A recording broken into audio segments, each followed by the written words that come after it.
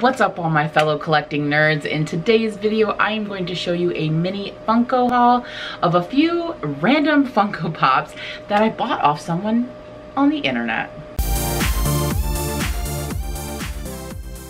Alright everybody, so like I said, today's video is going to be a mini Funko haul. Now what happened is I am in all of those like Facebook groups. I basically just use Facebook for those groups anymore. Some of them are better than others. But there is a local one where people buy, sell, trade, and I do live out in the country. There's just usually not people like selling things that I'm interested in, so I hardly ever pay attention. But the other day, somebody posted that they had Funkos for sale, and among the many things that I collect, Funko Pops are definitely one of them.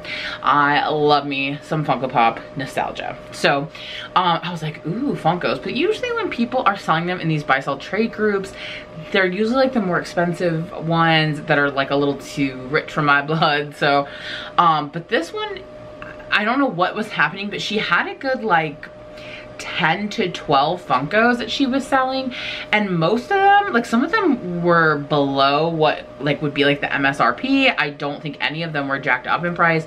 I think I paid whatever she probably paid for them. And even though she had like 12 and I was really tempted to buy almost all of them, there was maybe only 2 that I wouldn't have loved. We really wanted to narrow it down. We're trying to be these days a little more strategic, because before I was kind of just buying them off of emotion. Like I would see one in a store and be like, oh, I love that character, oh, I love that thing, like, and I would just buy it. But we had to kind of stop doing that. We're running out of room. So now we kind of have collections of things. And so we went through and just picked out a few that kind of go along with the collections that we have. So we only ended up with 4 of them. So I wanted to do this little mini haul and show you the 4 that we got. Now I'm an out of the box collector, so I'm gonna be showing them in box and then I'm gonna take them out. So if that is, whew, if that's gonna make you, you know, take a step back, I apologize if I offend your senses, but they're coming out of the box, okay? So without further ado, let's get started. All right, so the first one we got goes with our Star Wars collection. Now I do plan to do a whole video. I want to do a couple different videos with my Funko collections. I'd like to do one showing you all of our Star Wars stuff, because we are in the midst of doing a Star Wars wall in our living room. So we have mapped out the space.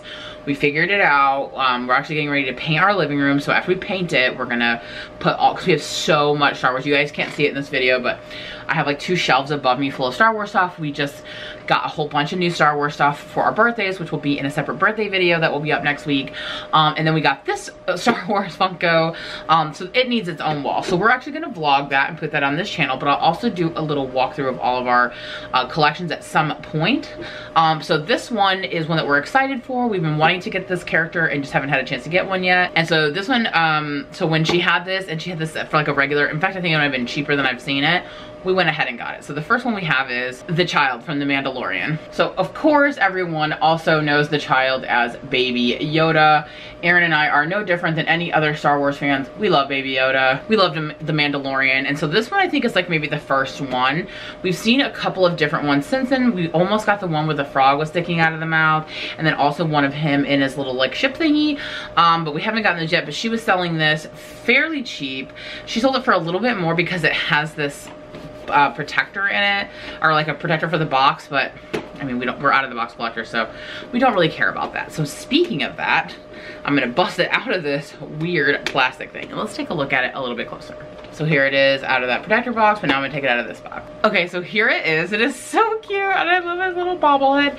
If you didn't already know this, all the Star Wars Funko Pops have to be bobbleheads. It's because they made a deal like in the 70s that like only one company could do the action figures, so everything has to be a bobblehead so they can say it's not an action figure. But I actually think in this case it's like really cute. He's like, no, I don't want to go with you. He's adorable in his like little corduroy, so let me show you.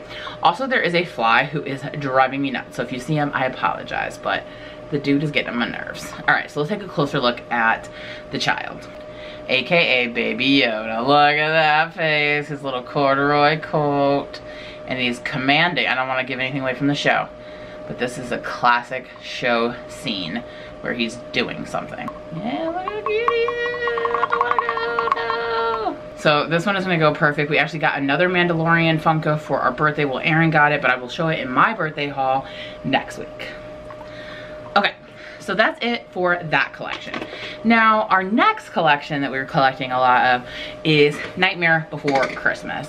Aaron and I are huge Nightmare Before Christmas fans. It is our main focus for our Disney pin collection, and we also collect Funkos, plushes. I mean, we collect a lot of stuff with Nightmare Before Christmas. We really have to edit ourselves because there's like a million Nightmare Before Christmas things, but we do love the Funkos. And so when we saw this one, we were like, well, yeah, we have to get it. So the next pop we got is Vampire Jack. Now this is a Hot Topic exclusive. What's funny about Jack is we don't have any regular Jack. We only have one other, well, we have two Jacks. One of Snowman Jack, and then one of Jack and Sally on the swirly hill that I got from my brother Matthew. Thanks, Matthew. But this is Vampire Jack. When we saw this, we were like, okay, we have Snowman Jack, we gotta get Vampire Jack. So let's take him out of the box and see what he looks like. Also, just a little tip in case you didn't know this, because I was like I only know this for like a year. All Funkos come with little stands in this plastic. I've been throwing away so many stands over the years, and I have so many Funkos that don't stand on their own that I had to buy like third-party stands, and they don't really quite work on all of them. So whenever you guys get a Funko, check for the stands, because they come with a stand that is meant specifically for your Funko. So let me put his little stand on him so I can hold him a little easier. So here is Vampire Jack.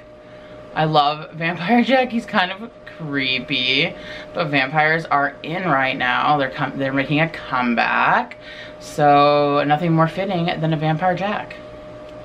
Not gonna lie, my preference is a Jack and Sally, but the Vampire Jack is cute, and he'll go really cute next to our Snowman Jack, which I will do a separate video in the future on our Nightmare Before Christmas Funkos and all of our Nightmare Before Christmas collectibles. Okay, so then the last two actually go with a new avenue that we are pursuing with our collecting. Aaron and I also are huge horror buffs. If you didn't know this about us, we're obsessed with horror movies, and every Halloween, well, every October, we do 31 Days of Halloween, where we watch a Halloween themed movie every day for the month of October.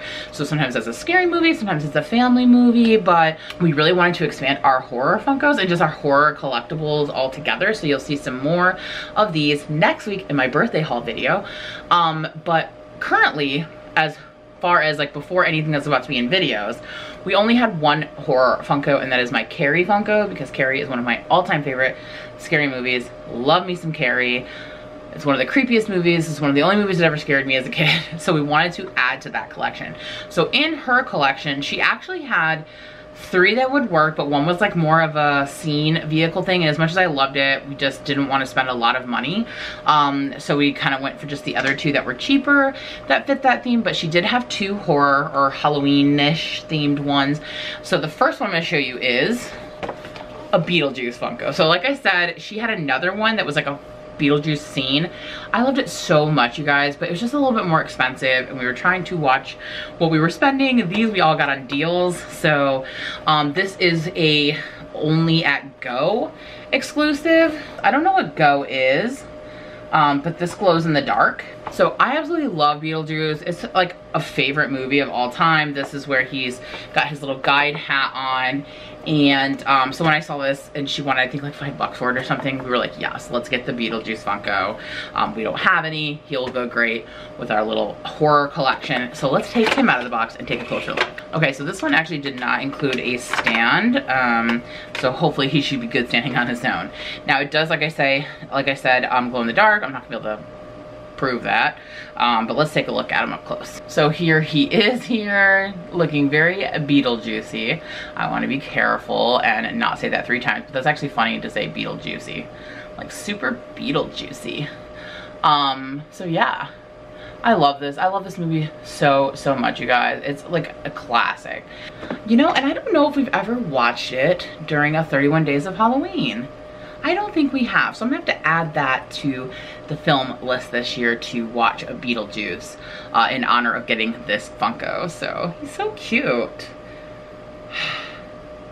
He's got like garbage or something smeared all over him. I don't know, he's kind of gross, but he's cute. Okay, and now the last one is actually pretty creepy, you guys. I wasn't sure if we should get it.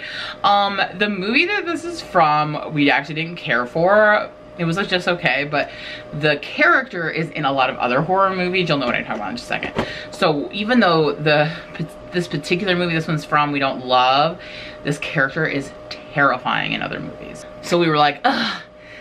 The series that it's from is very scary to us, and this character is very scary. I'm actually a little scared to have this in my room. We may have to put the horror Funkos in our dining room or living room, because I don't know if I want this one staring at me. Oh, I'm already opening the box. Hold on.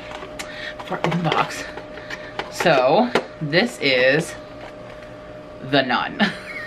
And this is specifically the demonic version of the Nun. So she had both. She had the regular Nun, and then she had the demonic, and we just were like, we just need one Nun, we don't need both. This one's way scarier. The other one was just kind of weird. And so this is specifically from the movie The Nun, which is the spin-off of the Conjuring series, that has this nun in it all the time. It's kind of like the main antagonist of all the Conjuring movies. But this is specifically from the spin-off, which we didn't really care for. It's just okay. But we love the Conjuring movies, and this nun is so scary, and this demonic face is terrifying. So let me take it out of the box and show you. Okay, so this one doesn't have a stand either, but it does have a very flat bottom, so it's not gonna have any problem standing. So let's take a close look at it. Yikes! That is a creepy nun, right? At least for a Funko. I'm in a couple horror collectible groups on Facebook that have like actual like life-size nuns and stuff that are so creepy. But for a Funko, this is pretty creepy, not gonna lie. Those eyes look like they would glow in the dark. They don't, but ugh, this is so freaky, right? Like, who wants us staring at them when they go to sleep? I think we're gonna have to put it in the living room. But I really like this a lot. This is a good addition to our horror pops. And like I said, if you haven't already hit the subscribe button, please make sure that you are subscribed, because next week I'm going to be doing a birthday haul that does include a few more Funkos. So if you enjoy watching Funko content and Funko hauls, you won't want to miss that video. So, and there are 2 horror pops that are included in that. So these are the 4 Funkos that I got randomly off of a Facebook community group. I love all of them. I always like to pick a favorite in every video. If I had to pick one favorite, it would be my Vampire Jack, because Nightmare Before Christmas is my favorite movie. It's my husband and I. It's like our movie. We are Jack and Sally. And so love this one, and I'm really excited to add it to our collection. So what about you? Which of these was your favorite of the 4? Was it Vampire Jack, this creepy nun, the child, aka Baby Yoda, or Beetlejuice? Beetlejuice. Comment down below, let me know. What about you? Do you collect Funkos? Do you have like certain series or themes, or do you just collect on a whim emotionally like I used to? Comment down below, let me know. And please be sure to give this video a like button. It helps the channel. And this is a new channel, and I'm just trying to get all the traction I can, so it helps. All right, guys, thank you as always for watching, and I'll see you next week with some more collections. Thanks so much for watching. Bye.